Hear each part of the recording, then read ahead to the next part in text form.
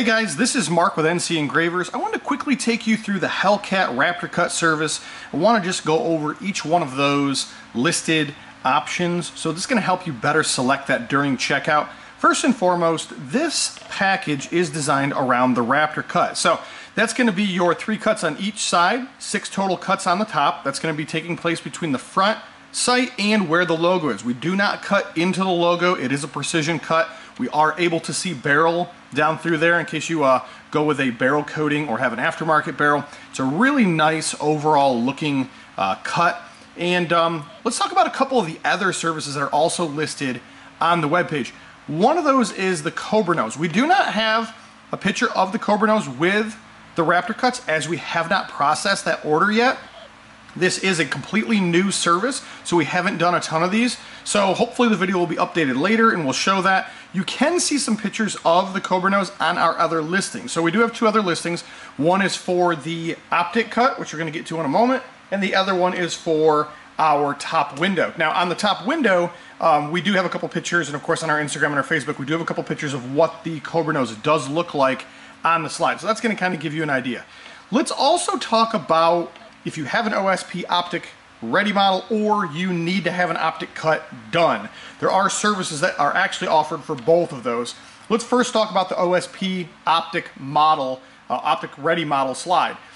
Just like we have here, this slide comes from the factory ready to go for an optic. One of the issues that we have with this particular cut, and we do see a lot of these requests, is that if you're going to be running something like a Holosun 507K, the bottom of the optic does not have the 2 holes in the rear, and you can see the pegs here. So when this goes on here, what you end up getting is a gap in there, and it will not mount without some sort of a plate or an adapter.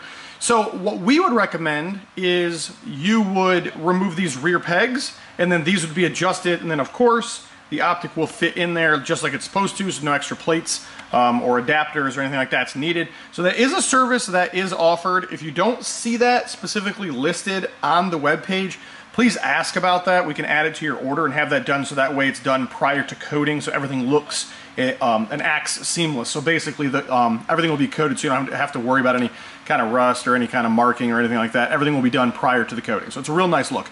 The other option is you own a slide that's not an OSP model, so it's not an optic ready slide, and you want to do an optic cut. We do offer this currently in 2 different versions, which is to cut in front of the rear dovetail, similar to what you would see here, and then we also offer it to remove the factory dovetail. We have a dedicated YouTube video on this exact service. We do make some recommendations and things like that. We do show you what it looks like in both configurations.